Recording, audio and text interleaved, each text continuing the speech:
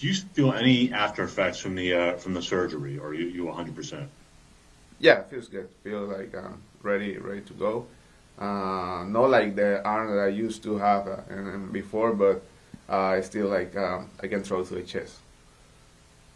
It's really just from before the bone spurs that you feel the difference.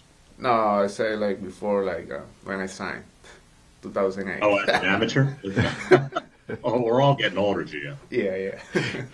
Gio, yesterday Gleyber was telling us a lot about his relationship with DJ LeMahieu and how he kind of looks up to him and a lot of the things that he tries to learn from him. It's hard to get to know DJ because he doesn't say a whole lot. I'm wondering what your relationship with DJ is like and what kind of things you've learned from him.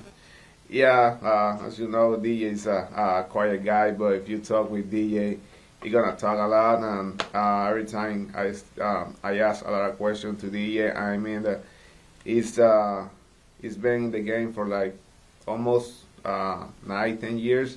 He got a lot of success, so I ask a lot of questions to DJ and trying to learn from him. He's a really good guy, and he always trying to share what his experience with us. What are some of the things that you've tried to get out of him? Stuff like hitting, what he think, or like that, how he prepare himself to get ready for the season and for the game. That's all that kind of stuff that helped me a lot. Gio, how has Gleyber looked at short to you this spring? Really good. He's been moving really good to the ball. He got a lot of range. What